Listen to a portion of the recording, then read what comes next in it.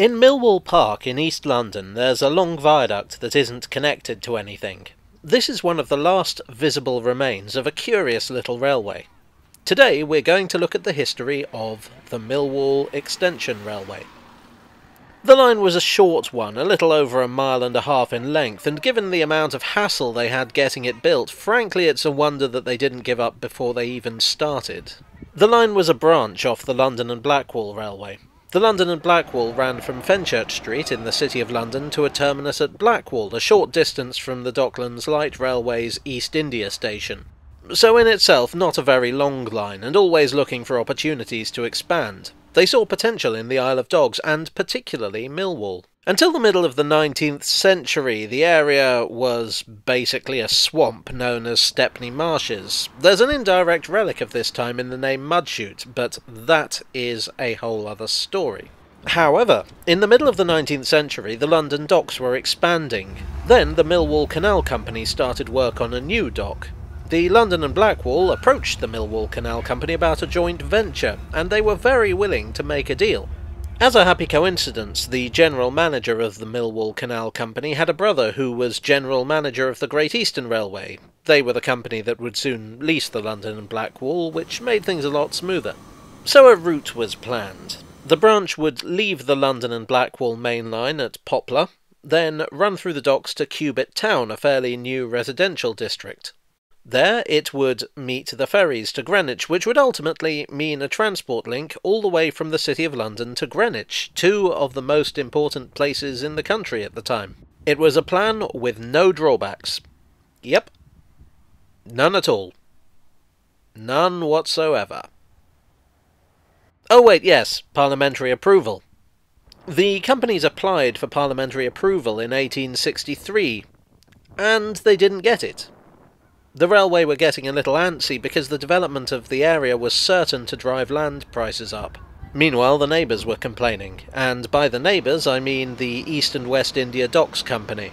They were rivals of the Millwall Company, and the planned route would cut across their land. They really didn't like the idea of their enemies having that kind of access, and instead suggested a route to the east that would use some already existing track. They made every objection they could think of. Unfair competition, fire risk, noise and smoke, anything. The whole thing had to go into arbitration, and a reluctant agreement was reached. The section of line crossing the East and West India Company's land, which was about 40% of it, would be owned by that company, and steam locomotives would be forbidden over that section. The Millwall Canal Company, too, would own the section of line travelling over their land, and the railway would own the rest. Negotiations having reached an unsatisfactory conclusion, a second attempt was made at gaining parliamentary approval in 1865. This time it was granted. The new line was officially to be called the London, Blackwall and Millwall Extension Railway. So now they had the go-ahead to build their railway that couldn't use locomotives across a swamp owned by two companies that hated each other. Sounds like a recipe for success. At this time in America, the first transcontinental railroad was being constructed. The gangs working on that could, at their fastest, lay over 1 mile of track a day. I mention this only because, after 2.5 years, the Millwall Extension Railway had only managed a little over half a mile. This was nothing to do with physical obstacles. Figuring out how to build track over swamps had been one of George Stephenson's great achievements in the early days of railways. A lot of it was to do with the East and West India, who were still determined to make things as difficult as possible. Imagine hating someone so much that you're willing to lose your own revenue just to make sure that they don't get theirs. Then in 1866, the collapse of the Overend, Gurney and Company Bank prompted a financial panic whose knock-on effect was the closure of many of the industries the new railway was going to serve. The Great Eastern Railway pulled out, and the poor little London and Blackwall had to raise the money themselves. Eventually they had to apply to Parliament for an extension on the time allowed, and the first section of the line finally opened on the 18th of December 1871. The line began at a station in Poplar, which was confusingly called Millwall Junction. Very little remains of Millwall Junction apart from this wall and a bricked-up entrance. It then curved around and passed through what is now the edge of Billingsgate Market, although I understand this is moving out to Barking soon. Then, using a timber bridge, it crossed the channel between Blackwall Basin and North Dock. The next station was on the East and West India Dock Company's land and was named South Dock.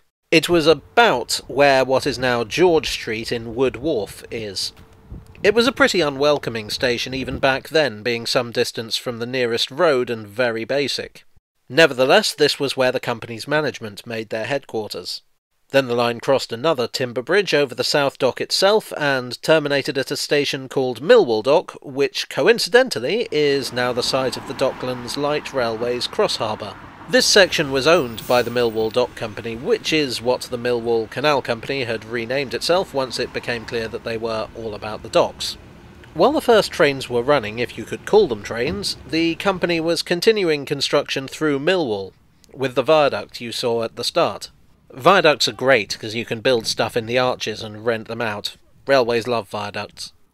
On the 29th of July 1872, the final section opened to North Greenwich Station, which of course was not in Greenwich, but it sounded better than Cubitt Town. That being said, tickets did say North Greenwich Cubitt Town on them, so presumably this deceptive naming scheme had backfired on them.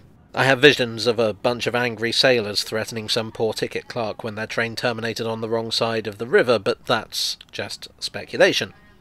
North Greenwich was here, and included locomotive facilities and a wall to prevent engines falling in the river. You've heard of light rail, but this was something else. The bridges were timber and the rails were weak. This, and the fact that the line was owned by 3 different companies, resulted in some very curious and rather inconvenient operations. The first section, as far as Millwall Dock, was operated using a tramcar pulled by horses. The argument against steam traction was that the land all around South Dock was covered in timber yards, hence the modern name Wood Wharf. Then a steam locomotive would take over for the rest of the journey. The first engine was a rather strange thing. It was named Ariel's Girdle. This had made a triumphant debut at the Great Exhibition of 1851 and had had a rather adventurous life, including a number of rebuilds, before finding itself acquired third hand for this branch. It was known to locals as I Can Do It, possibly sarcastically.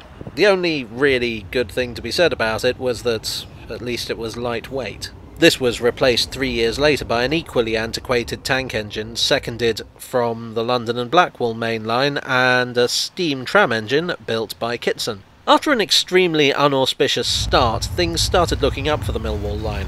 In 1874, the railway acquired the rights to run ferries to Greenwich, and in 1880, the insurance companies authorised the use of steam locomotives throughout, once the bridges had been strengthened. The horses were retired and the old engines were withdrawn, and 3 new locomotives were acquired. These were built by Manning Wardle and were some of the smallest standard-gauge passenger engines ever used in Britain. They were nicknamed coffee pots, which seems to be the fate of any small, unusual engine. Other engines owned by the Millwall Dock Company were sometimes deputised, and the coaches were hired from the Great Eastern Railway. A blow was struck against the line in 1902 when the Greenwich Foot Tunnel was opened. The station and pier at North Greenwich had been subject to a lot of passenger complaints. The pier in particular was poorly lit and treacherous at night. The railway naturally objected, but quietened down a bit when they were paid £8,000 compensation. In 1909, the docks of London were all brought under the ownership of the Port of London Authority. As we've already seen, competition between the dock companies could be damaging, and the risk to the Port of London as a whole was considered such that a single controlling entity was desirable. Because the majority of the line was owned by dock companies, the PLA took over the Millwall line. But all was not well. Passenger numbers were low, even for the short trains of this little line. When Millwall played at home, ticket sales were excellent. But in 1910, when the team moved to Bermondsey, the railway lost one of its few remaining money spinners. In 1922, the coffee pots and Great Eastern coaches were withdrawn and replaced with 3 rail motors acquired from the Great Western Railway. A rail motor, if you're not familiar, might best be described as a coach with a locomotive built into it. Despite being very light by the Great Western Railway's standards, they were fearsomely large and heavy for the Millwall line. The bridges had to be strengthened, again, and everything that could be done to make the rail motors lighter was. Nevertheless, they were too long for the curves, they often fouled trackside objects, and generally they were a massive pain that no one liked. Not that the staff of the railway had to suffer them for too long, as in 1926 the decision was made to close the railway.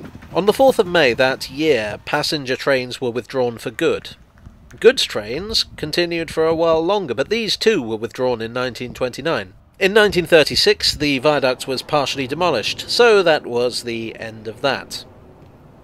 Or was it? Well, of course not. You can see at the bottom that there's still lots of video to go. In 1987, the Docklands Light Railway came to town. From Cross Harbour, this reused a lot of the alignment of the old route, even recycling the remains of the old viaduct. Its southern terminus, Island Gardens, was right next to where the old North Greenwich station had been. Until that was the end of the 90s. Lewisham Borough Council had long been campaigning for a link with the DLR. In 1999 their wish was granted with a tunnel under the Thames. This meant that Island Gardens and Mudchute, the two stations at either end of the viaduct, had to be resited, and the line along the viaduct was no longer suitable. So it closed. Again. You can still ride a very small section of the line, sort of. Or at least the DLR line that replaced it. From Marsh Wall, where the DLR curves south, to the point where this siding comes off the main line, the track follows the old route, almost exactly. There's not much to see of the old railway, but then, there never was much of it to begin with. Good evening! I do hope you enjoyed this video, and there's a like button there to make your opinion known. There's also a dislike button, but you don't need to worry about that. You may wish to subscribe for more content like this, or just because you like subscribing to things. Thanks as ever to my donors on Ko-fi and Patreon. You are the girdle to my Ariel. And I'll see you all again very soon. Cheerio.